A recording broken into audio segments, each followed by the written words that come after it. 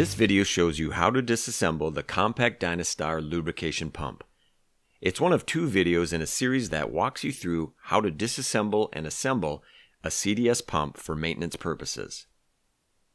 The pump and pump lower need to be removed from the reservoir to disassemble the pump lower. Disconnect the power to the system. Also disconnect pump outlet connection to the lubrication system.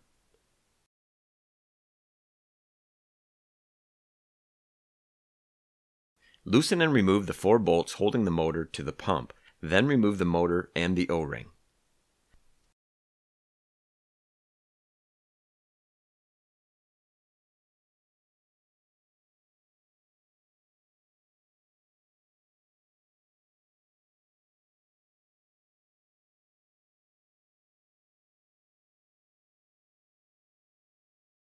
Loosen and remove the 4 bolts and 4 washers holding the pump to the tank with a 5 mm Allen wrench.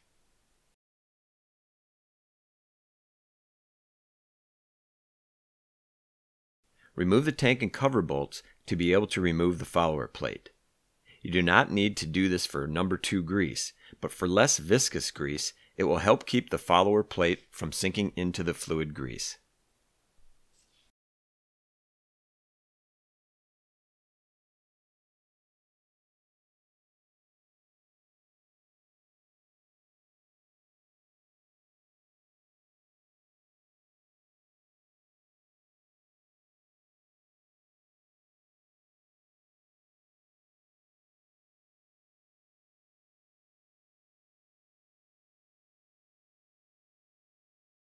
Removing the pressure relief valve cartridge allows easier access to the bolts and nuts holding the protective cover in place, and removing the protective cover allows access to the retaining nut, which needs to be loosened.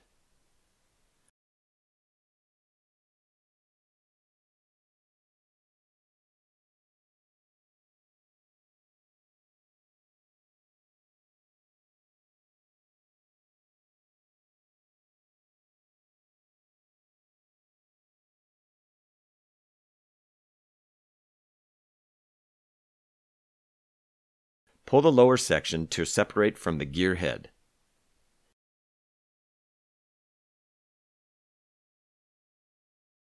Remove the tube and tube with a pipe wrench.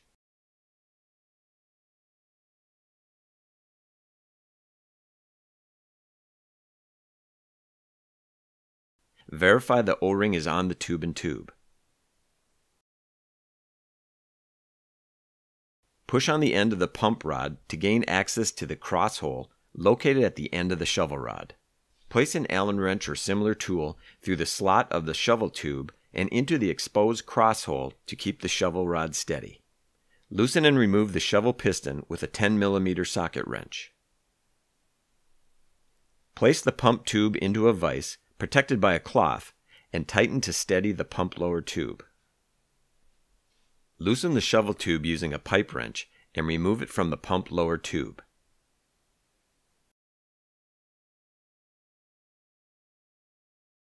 Remove the 2 backup rings and the O-ring from the shovel tube.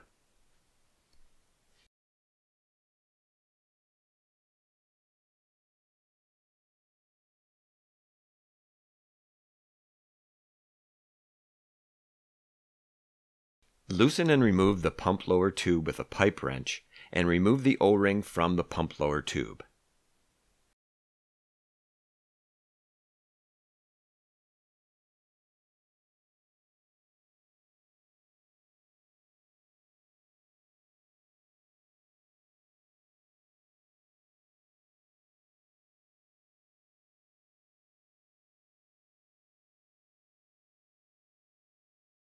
Remove the shuttle valve and the spacer.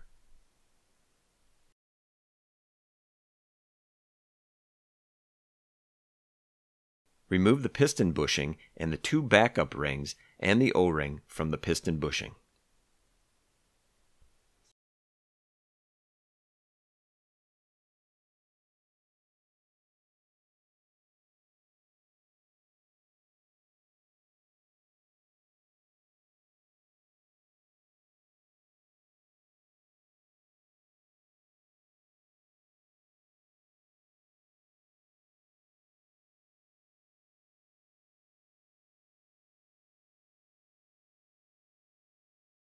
Remove the shovel rod from the pump piston. Remove the pump piston from the pump rod. Note, remove the ball from the pump piston.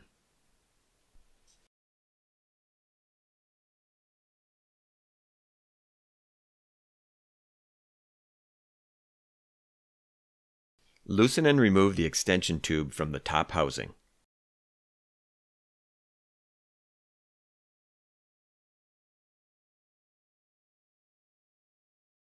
Remove the backup ring and the O-ring.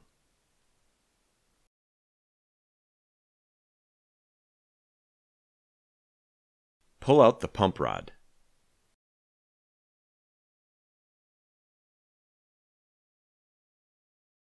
Remove the retaining nut located on the upper housing. Remove the bronze washer. Note, at times it may come out with the retaining nut. Remove the throat screw. Remove outer O-ring from the retaining nut. Remove inner O-ring from the retaining nut. Remove the throat seal. Remove the check valve and O-ring.